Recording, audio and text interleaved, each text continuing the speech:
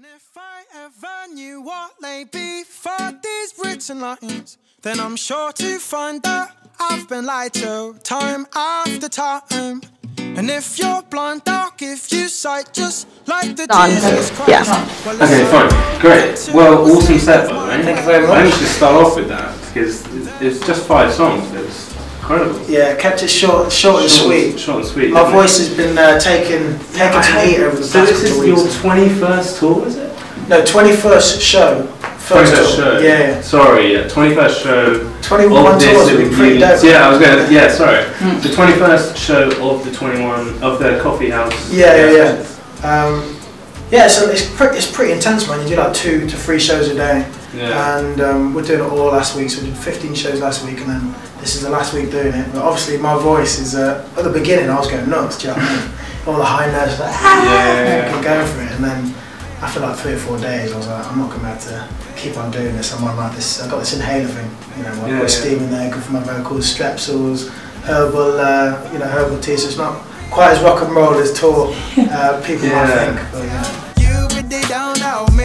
You know what, how do you feel about that? How do you feel the EP is going? I was just saying that with the sound of the EP, just hearing you live, I felt like it sounds like the EP is just as raw as you sound live. Is that what you went for? Yeah, I think for me it's always really important to. I just really like raw music and like raw sounds and stuff. Like even on a record, like, I don't mind it if there's a mistake in the guitar playing or if someone fucks up a little bit. I kind of find that quite endearing. Yeah.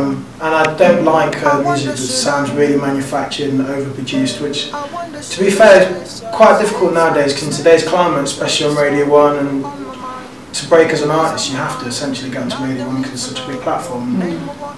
Obviously, a lot of music on there is very polished and over kind of done. So it's always weird for me to sometimes trying to get the balance because if it was me, I'd probably just set up a mic and just record guitar and put it out. But at the same time, it's great to hear my songs are made, and I do want to get them made and break out to a bigger audience and hopefully sell records all over the world. It'd be dope. Yeah. Because we were talking earlier about how your earlier stuff is way more acoustic. Just you and Ed. Yeah. Just there was a video. Was it Giving Up? Oh yeah, Don't Give Up. Yeah. You said that. In the tunnel.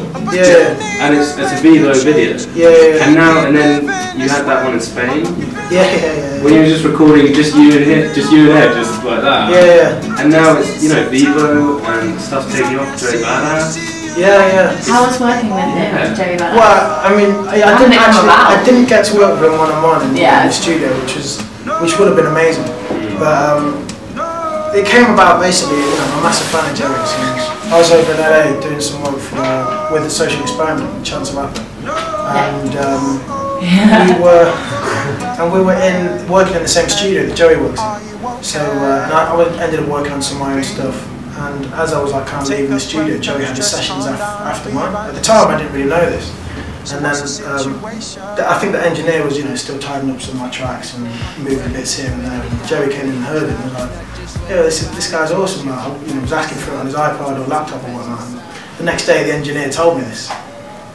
At first, I didn't believe him because I was like, "You know what Hollywood Americans are like? Like proper big, over-exaggerated stuff." He probably didn't say that shit, did he? And then so I was kind of keeping my cool, and then I was scrolling through Twitter and I saw him tweet one of my lyrics. And then I was like, fucking hell, mate, I've got to do a session with him, blah, blah, blah. So I tried to link up with him when I was in LA, but, he was obviously really busy and I was pretty busy planning the schedule. So when I came back to England and I was finishing the record with Watch the School, I kind of had space for the rapper, and the first person that came to mind was Joey.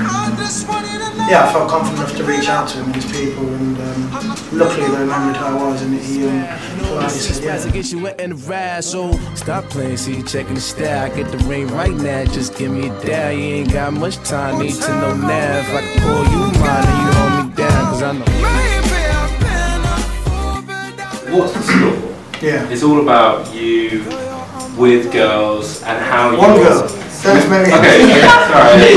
With a load of birds, just shagging. No, I just meant, okay, fine. Yeah.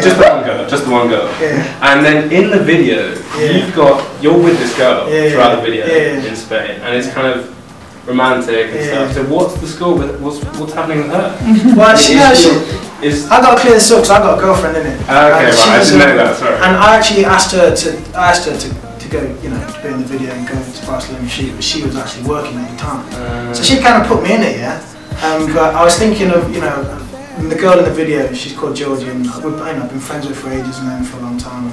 Close family friends, so I knew that I'd feel comfortable kind of shooting with her, do you know what I mean? Because sometimes when you get these actors in, they're all, you know, ridiculously good looking and that, and I just like get nervous, do you know what I mean? I feel uncomfortable, so it was important to take someone that I knew really well, and we could make it look like there was a kind of, you know, thing going on there. Yes, it was wicked, but no, she's not. You're pretty soulful, and obviously that's inspired by Amy Winehouse. I heard you say in another video that you were really inspired by her. Yeah. Are there any other inspirations that? Yeah, I mean, because your vocals and stuff are really soulful. I think like, yeah, I mean, there's loads of stuff that's inspired me. Like the big ones were definitely Amy Winehouse, later on in life, and the first kind of person that got me into music, though it's not a vocal inspiration, that really has any kind of influence on my music maybe today, was Jimi Hendrix, because he was definitely the first person that got me into music and kind of introduced me to the world of music. And then by getting into Jimmy, I obviously just, you know, explored all the kind of 60s and then got into 50s jazz and blues and stuff, and then as soon as I got to blues, there's like B.B. King's, do you know what I mean, Chet Baker's in the jazz world, and then all of that kind of world opened up to me, James Brown, and I ended up doing this cover band at school, which would go out and play loads of soul songs, you know, Wilson Pickett and all, you know, all that stuff, and Shake, Rattle and Roll and whatnot. And then I discovered Amy, so I think kind of all of that process. The jazz and the rock. Yeah, kind of all. And I think when when I was listening to that stuff, I was still kind of growing up, so I didn't have like a really, distinct voice. Do you know what I mean? Like it changed, and then yeah, I didn't know how to describe it. It wasn't like a kind of sit down and learn. Like, I want to sing like this or sing like that. It was just a very natural, organic process. Yeah, because I remember when I listened to indie music as well at the time when I was like 15, 16. I put that indie, swang on it like everyone did. Oh, fucking range, pop, you know what I mean, all that. So you do pick things up and you do imitate what you hear. And I always say it's the same as like an accent. Like if you go to Liverpool and live in Liverpool, you're gonna have a Scouse accent. Do you know what I mean? If you walk in Newcastle, you're gonna have a Geordie accent. So that's the same for me in music. If I listen to, reggae or Amy or whatever, like eventually that's gonna come through in the way I speak and the way I sing, because that's how I'm kind of learning. Do you know what I mean? So yeah, does that kind of answer the question? Yeah, very clear.